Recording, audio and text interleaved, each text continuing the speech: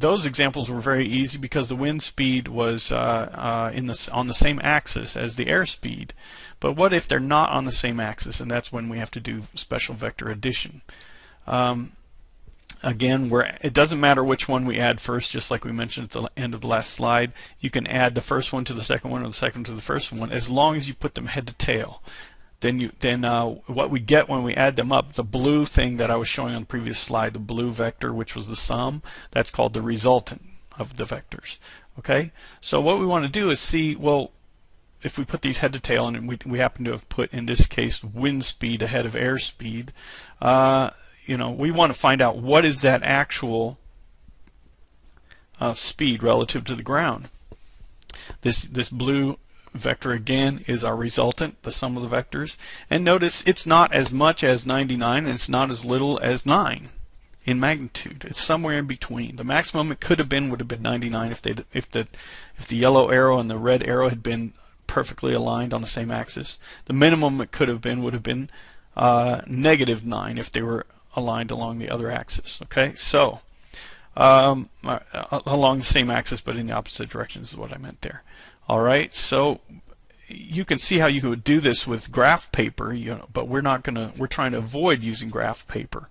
So we use trig, and you've probably learned these little trig identities. Hopefully you know the little mnemonic so, ka, toa, and notice how it works. The S, the O, and the H, the C, the A, and the H, the T, the O, and the H have to do with particular things. The first letter is always the trig function of the angle. So sine of the angle or cosine of the angle or tangent of the angle.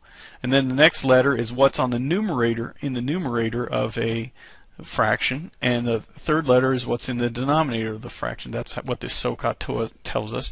And these numerators are all lengths of sides, and these denominators are also lengths of sides. So I'll just remind you what the types of sides are. Okay, there. Notice we've drawn our angle in, and it's important where we drew our angle. We put it in one corner of a right triangle. This stuff works for right triangles. Okay, we put it in one corner of a right triangle, and it connects from the longest side, the hypotenuse, to what we call the adjacent side, which is what's right next to it. Adjacent means next to it, or by the side of. Okay, now the other side that we haven't named yet, the opposite side, is called the opposite side because it's opposite of the corner where the angle was labeled. All right. So again, we've got the sine of the angle equals the length of the opposite side over the hypotenuse length. The cosine of the angle equals the length of the adjacent side over the hypotenuse length, and the tangent of the angle equals the length of the opposite side divided by the length of the adjacent side. All right. So for any vector, we can define its components.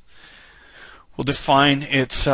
Let's say our vector was A. We can find a horizontal component of it and a vertical component of it.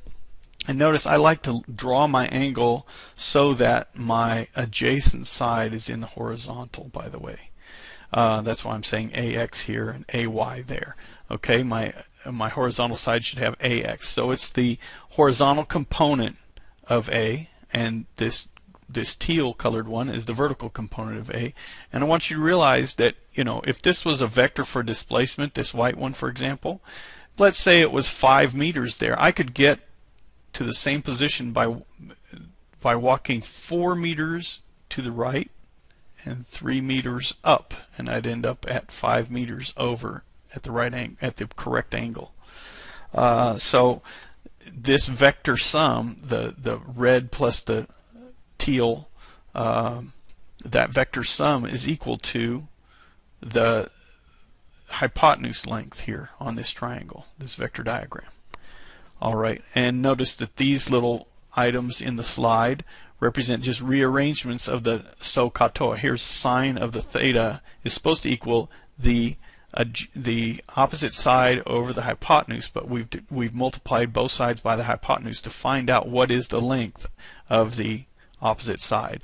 And over here, the trig function says cosine of theta should be the length of the adjacent side divided by the hypotenuse, but we've multiplied through both sides by the hypotenuse, and so here's how we find when we multiply the cosine of the angle times the hypotenuse length, we'll get the length of the adjacent side. Alright, now remember, in my class usually, unless we otherwise specify, you should probably have your calculator set to degrees rather than radians mode. I think in your math class you'll probably be doing radians, and in our class we'll try to specify if we ever switch over to radians. Okay, now notice if we have two different vectors and we can find their horizontal components, their x components, we can line them up because they're on the same axis, and they will add whether they're both the same sign or not. They will add. We add them up with whatever signs they come with to find out what is the overall horizontal component. And likewise, we do this for the vertical, for the y direction.